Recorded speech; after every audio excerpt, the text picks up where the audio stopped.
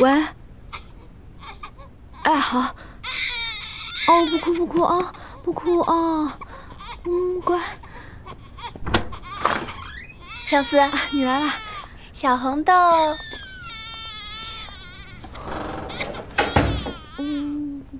你家保洁阿姨呢？别提了，不懂得轻手轻脚干活，小红豆都被吓哭好几回了，我只能让她别来了。回头啊，让小西帮我重新找一个。这样啊，没事儿，我立马给你找一个靠谱的。你呢，就负责专心照顾小红豆。希望能尽快找到吧。家里今天确实有点乱。没事儿，我办事儿，你还有什么不放心的？谢谢你啊，以后你有孩子，我一定帮你。会有的。啊，对了，珍惜被抓的新闻你听说了吗？哎，今天又带什么好吃的来啦？上次呢，你说红豆汤好喝，今天炖了白木耳，看你吃的习惯吗？要是喜欢，我再带来。不行了，我要带小红豆去打预防针，要不然我回来再喝吧。这样吧，你先去带小红豆打针，我呢帮你看家，顺便帮你简单收拾一下。要不还是找个保姆吧。放心吧，我会找人来收拾的。那谢谢你啊，那你先帮我抱一下，我去换个衣服。行。哦，宝宝乖，不哭不哭。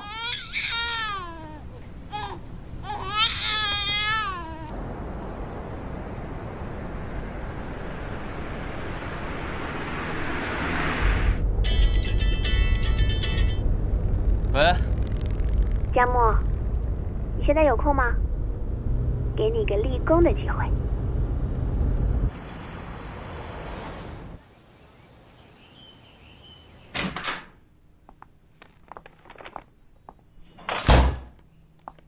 相思，回来啦。乔乔，你找保洁阿姨了吗？打扫的真干净。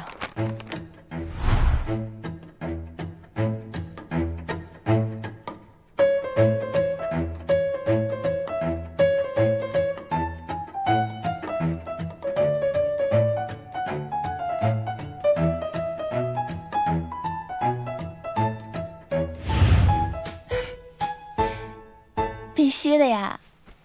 来，快过来把汤喝了。哦，保洁阿姨走了吗？以后就让她长期来打扫卫生吧。她刚走，她临时……好可惜没有碰到她，还想当面谢谢她呢。来，把汤喝了吧。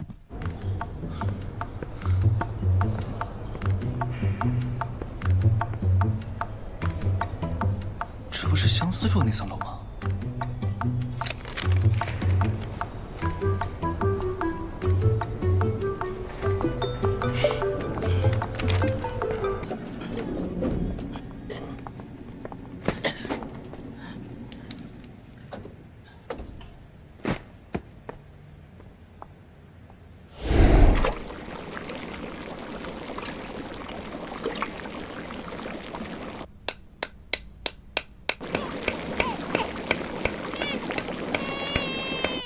小红豆，小红豆，不哭不哭啊，不哭不哭不哭。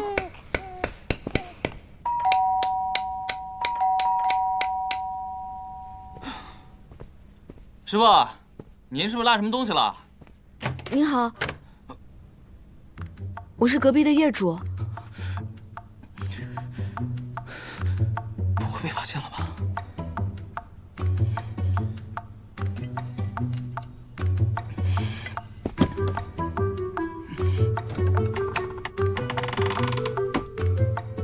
你好。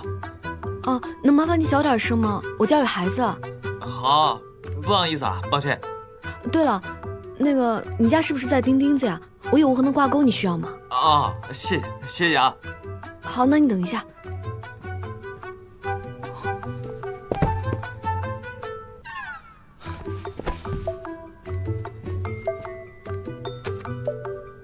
哦，谢谢。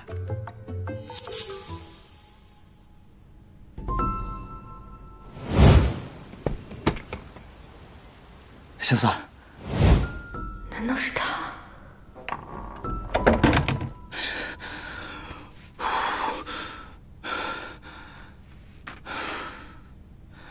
看来搬到旁边还是有好处的嘛。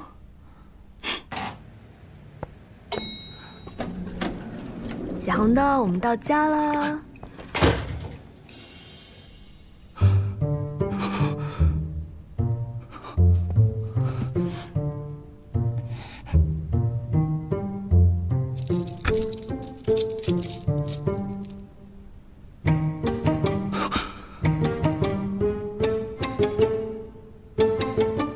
哎呀，小红豆，妈妈忘记给你买湿巾了。算了，我们先回家。 等会儿妈妈再出门给你买哈。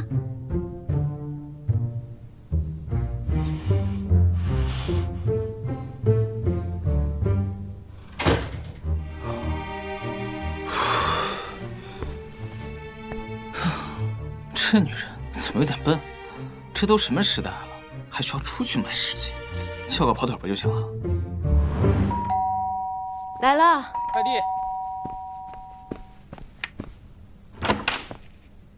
你找谁啊？宋女士吗？嗯，你的快递。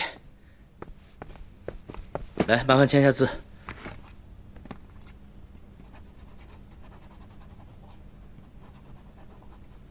好，谢谢。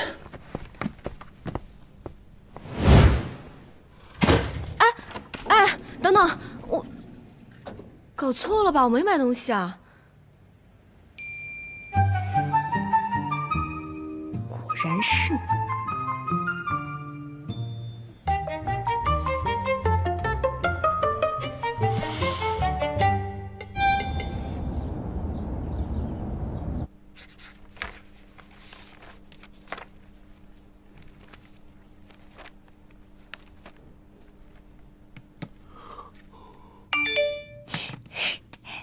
再忙，今晚不用等我了。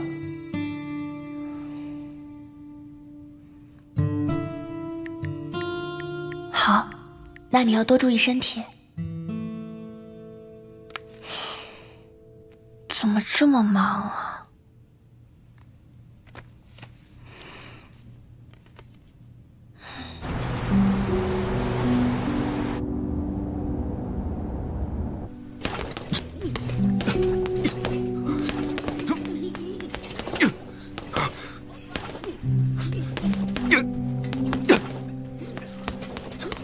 哥，你就饶了这个沙包吧，都打了半天了。你怎么来了？